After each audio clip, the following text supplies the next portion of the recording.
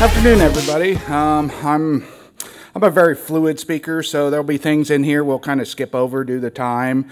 We may spend some time on some other things, but we're going to cover kind of brief history of wisps. So I want you all to understand kind of what a wisp is, what it was, and why they do some things that they do. Usually I give this presentation or something like it to a lot of wisp operators. But you guys are a different kind of audience, so I want you to kind of understand the ins and outs. Some of the challenges the wisps face, both when they started back in the dark days, and some of the network topologies they use, and some of that stuff. And I'll leave some room for some Q&A for folks who, hey, I may have a wisp in my area. I don't really understand kind of what's going on, or why are they doing this, or that sort of thing. Here's the obligatory About Me slide. Everything you want to know about me is at j2sw.com. So talking about dark days. Who remembers having to put a PCMCIA card in your laptop to get wireless? Okay, good number. So imagine that card on a tower 300 feet in the air, same card with an antenna on it. That's how a lot of wisps kind of got started. And here's another example of a board from 20-some years ago. So for you folks who are router jockeys and switch gurus, imagine having to buy a case from somebody and then your motherboard from somebody else and making your own switch. That's what a lot of these wireless internet service providers, WISPs, had to do. And they kind of started out as the need. I'm from a pretty small area, about 3 hours south in Indiana. We have Indiana's only waterfall, or highest waterfall, that only runs when it rains. And our whole county doesn't have a 3-color stoplight. They're all the flashing yellows and reds. So broadband really isn't even still there. There's a couple pockets of Comcast and some others, but the majority of people are getting internet from a wireless provider. So when they started out, there are companies like Motorola, Canopy, Microtik, if anybody remembers the WRT 54G router. There were providers out there that was what they're servicing customers with. And a lot of it was in the unlicensed bands, 2.4 gigahertz, 900 megahertz, 5 gigahertz. Before streaming, my first WISP, we sold 256K, 512K, and 1 meg plans. And 1 meg was, you're paying for that 1 meg back then. But we could also fit 40, 50 people on a T1. So with a typical WISP, lots of natting going on. Old school Cisco, again, used to provide internet to folks. One of my competitors had a Cisco 340 access point back in 1990, about 2000, 1999, 2000, somewhere around there. They had a 1-watt amplifier at the bottom of this 300-foot tower, heliacs going up the tower with a 1-watt amp at the top. FCC, if they would have came along, they would have, shut that off. But it was all these guys had, and gals. It's all they had. So they're trying to take what they can to get broadband to people. So what's changed for some of these WISPs? As you all know, customers want more bandwidth. We're in the streaming age.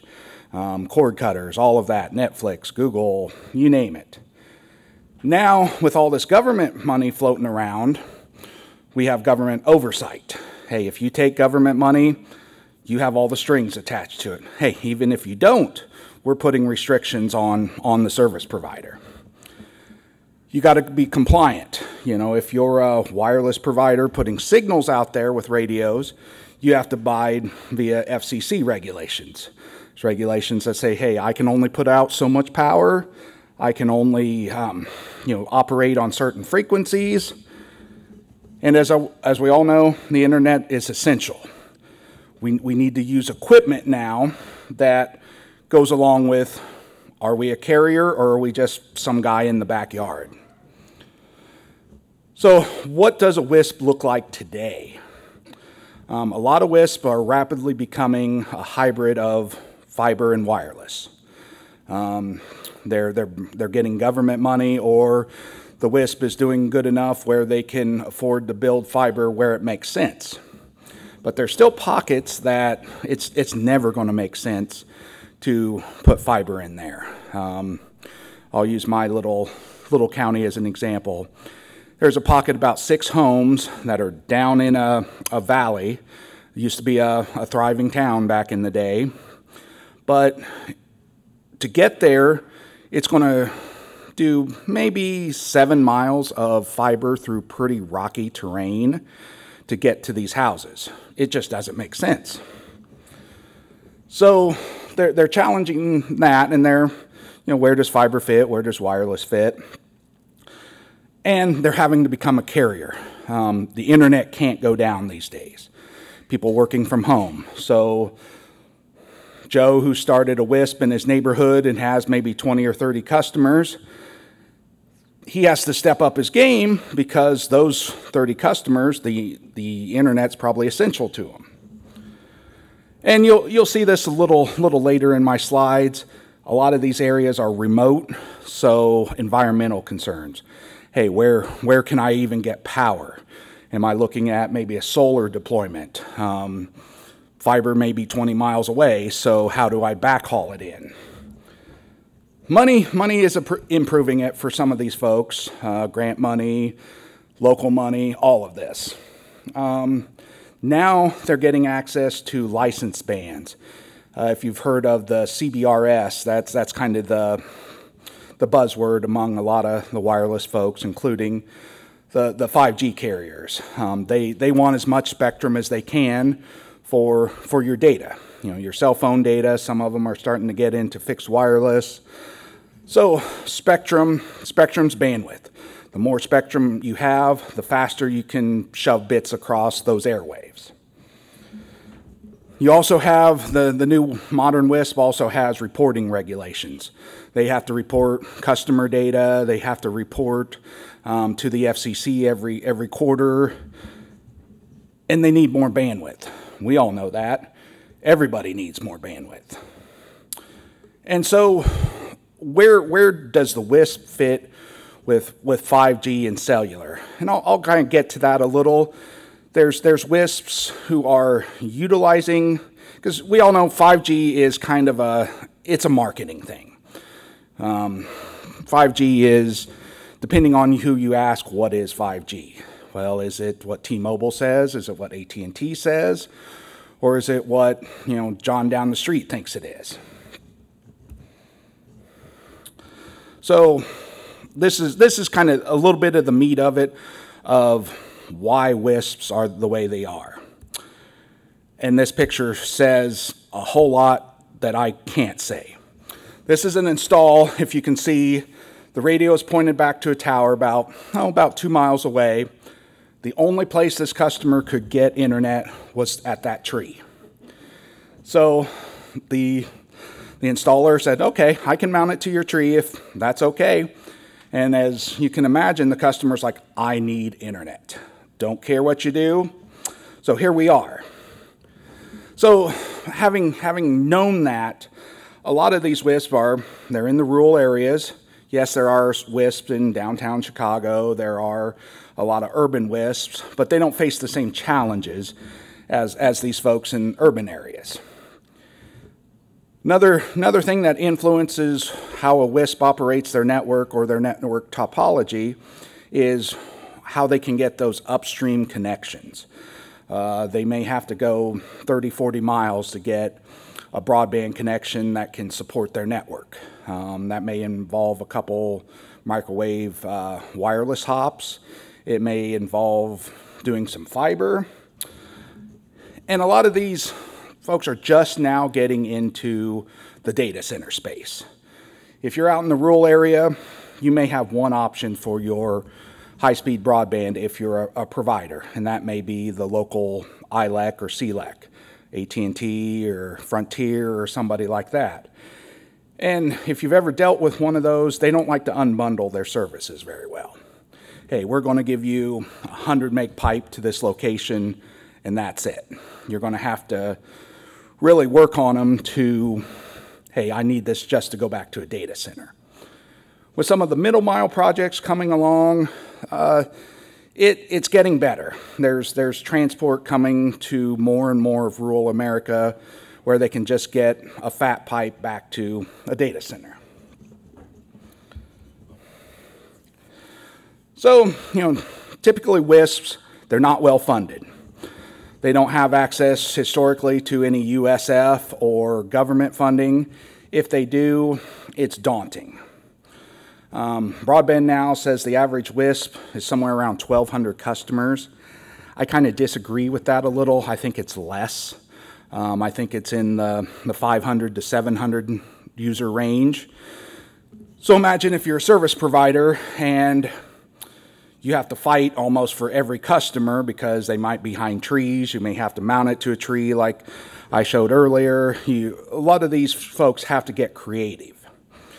So that kind of the mount wherever you can philosophy is kind of ingrained in the WISP field.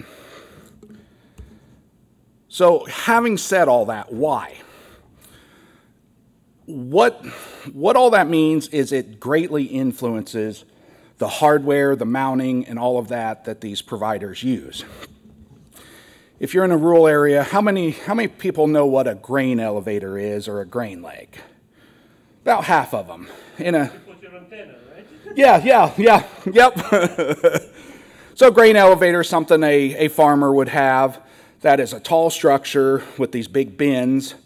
Truck pulls up with corn, beans, whatever, and empties it into a device that then shoots it up to the top of this structure and then down into this big storage bin.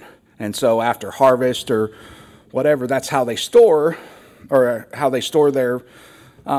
harvest. So these are kind of predominant, especially in the Midwest and in the farming communities, and it might be the only structure around for miles.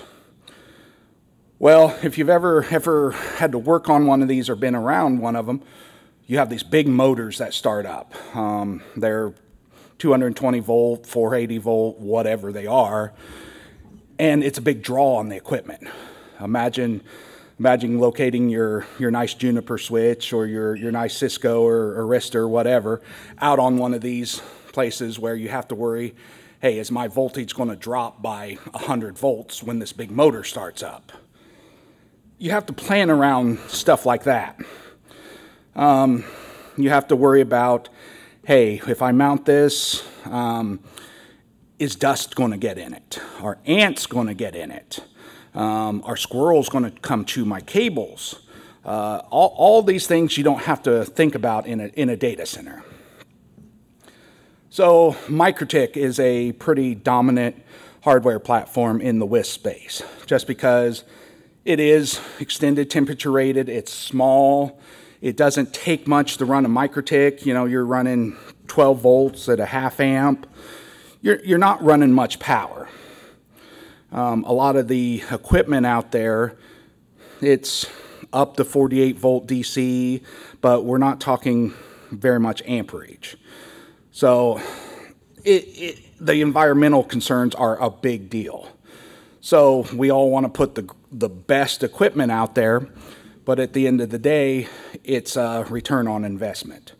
How much can I invest in the power to make it well for me? How much can I invest in the equipment?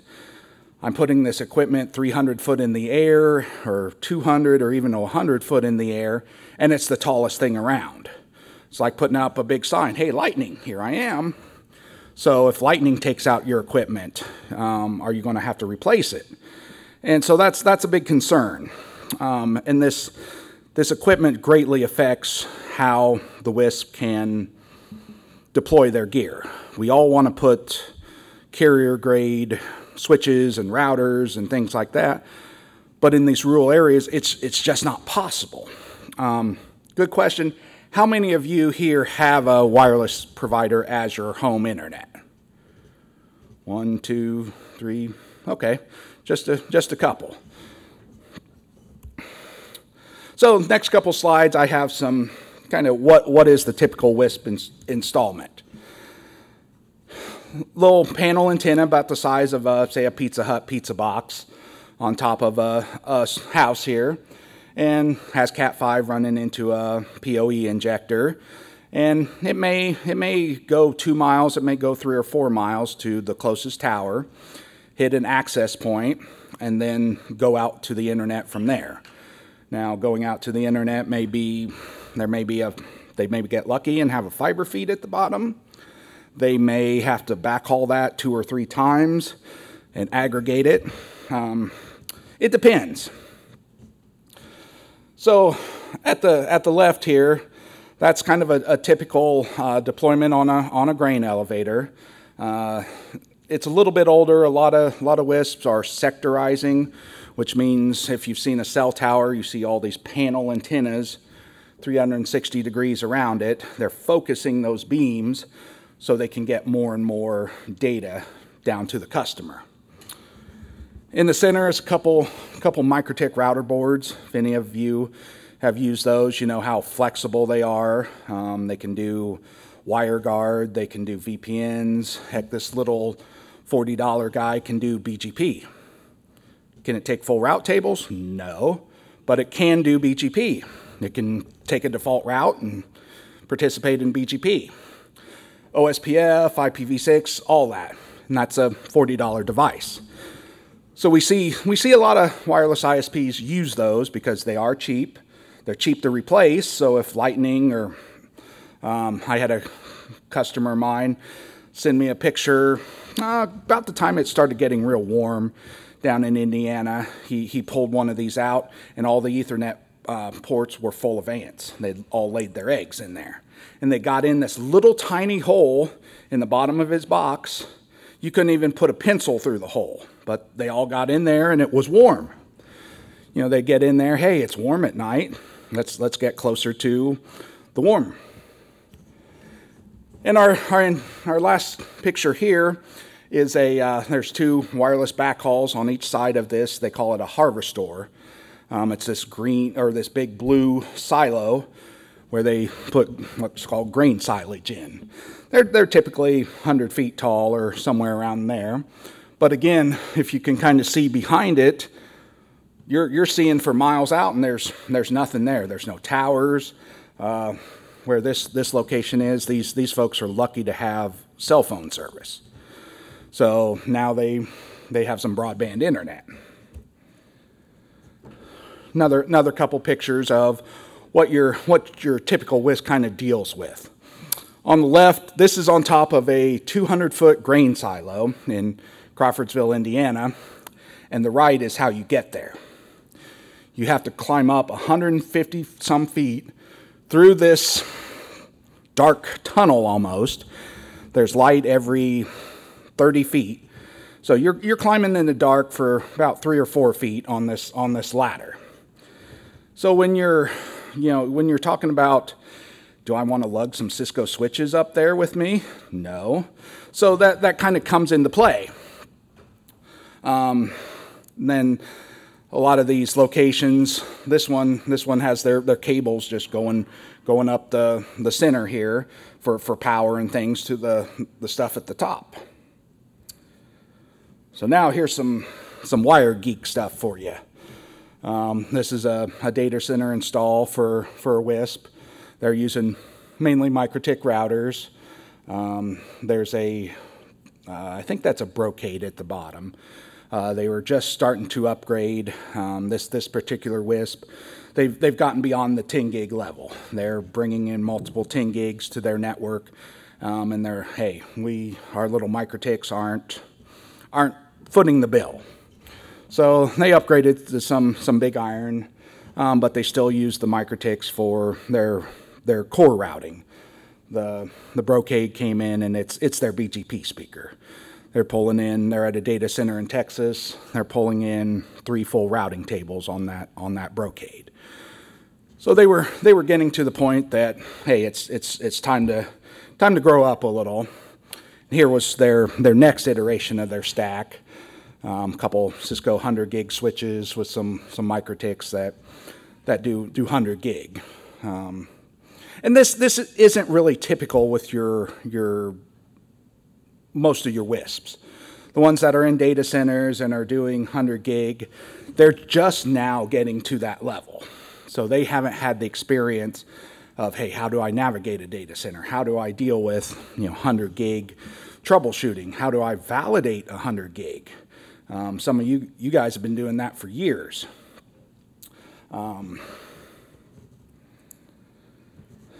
Last kind of picture in my slideshow of WISP stuff.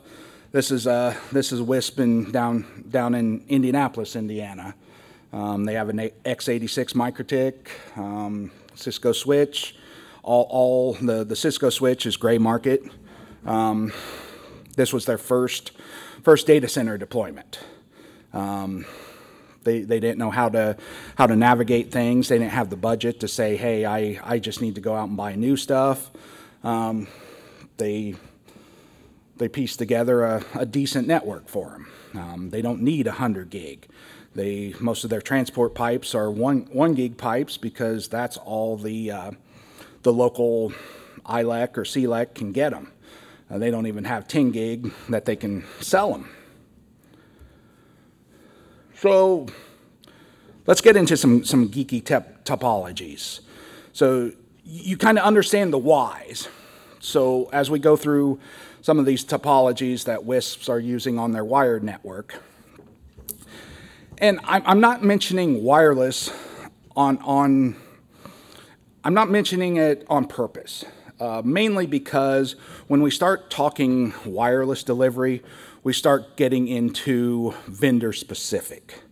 There's companies like Toronto Wireless, Cambium, some of these folks, they all have their secret sauce of how they deliver high-speed bits to the customer. So you remember back in the dark days, most of them were, on that first slide, they were doing 802.11. Well, we've graduated beyond that because now we're having to push 50 megs, 100 megs, and beyond to the customer. So all of these wireless delivery platforms, they're doing it. There's a basis, but they're all doing it a little bit different. So I purposely left that out because then we start getting into vendor talk, and it just gets boring.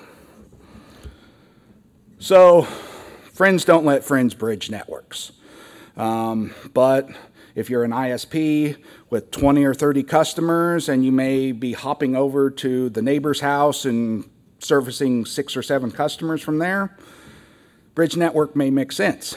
Like I said earlier, they say the average WISP is 1,200. I think it's a whole lot less than that. So, it is what it is. It makes sense for them. Static routed, same kind of deal. A lot of WISP are doing OSPF. They may have a redundant backhaul, may have a redundant exit point. It requires good gear to do OSPF on a wireless network reliably. MPLS, VPLS, this is kind of the upper tier of the WISP market. Some are doing it, and I don't want to put the WISP down as a whole, but they don't have the exposure to folks like CHI-NOG. They're too busy in their own little world trying to, make their signals work. So then we talk about IBGP. You guys all know about that. That's maybe 1 or 2% of the WISPs out there. So now, what's coming down the pipe? We talked about 5G a little. A lot of WISP are kind of integrating that in. They're doing MVNO plays, but some WISP are just losing out to the Verizons and the T-Mobiles. They're replacing their service with higher speed internet. A lot of WISPs aren't doing IPv6. They're starting into it. They're using more spectrum. That gets into all these wireless vendors and their secret sauce. It boils down to how much spectrum can you use. And one way folks are doing things, QoE. quality of experience. Pre-Seam and some of these other folks, I have nothing to do with them, but they're one of them that come to mind. I know I kind of ran through some things. I wanted to leave a little bit for question and answer. This is my 18-month-old Rottweiler named Switch. So I know it's a lot of information, but I want to give you guys an overview. Where do you see the wisp profitability when you compare it with new products like Starlink? I think the profitability is well, with some of these competitors like Starlink and T-Mobile, they're not used to that competition. So now with the competition and with the government reporting, they're having to tighten their belts. And frankly, many of these wisp operators, they just threw up a network out of need. They never did a business plan. So now they're having to go back and do the business side of it. And I think we'll see a consolidation of wisps coming down the pipe as the reporting gets a little cumbersome on them. It'll be like the cable days back in the 80s. We'll see a big consolidation here within, I think I'll start in the next 12 months. No. Thank you all. I know it's a lot of information there, but thanks.